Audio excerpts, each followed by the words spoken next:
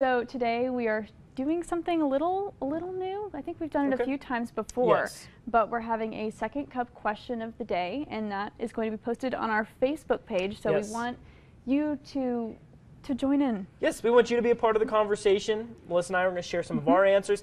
And the question for today is, what is your favorite spring break memory? Because, of course, we're wrapping up spring break, thinking about the spring breaks as a kid. I mean, can you think of some, favorite memories off the top of your head? So I thought about it for a long time when Chris came in and told us about this, and I had no idea. So I had to text my mom, and I was like, hey, what have we done for spring breaks in the past? And we actually went to San Antonio with a group of family friends, the Smith family. There you go. And so me and my best friend Catherine got to walk along the Riverwalk, and there you go. There was like a Ben and Jerry's and awesome restaurants. We went to Goodwill, and my parents just sat on the Riverwalk drinking margaritas, which I think I need to go back and witness that and experience that, because I wasn't able to when I was 16. Yes.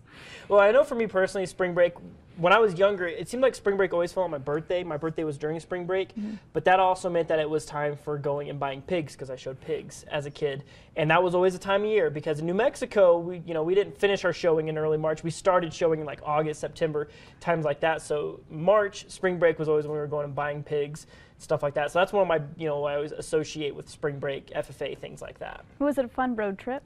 It was always pretty fun. I was definitely one of those kids, like, especially when I was younger, I was like, oh, it's my birthday, I want to stay home and open my presents and stuff. But it was like, we got to wake up first thing in the morning, hit the road, go buy some pigs. That's what we did a lot. Well, at least they're cute, right? They're very cute. Oh, yes. Buying pigs was always a fun time. So if you have some super cool spring break memories, or just your favorite one, head to our Facebook page, Second Cup Facebook page, and share with us. We'd love to see it.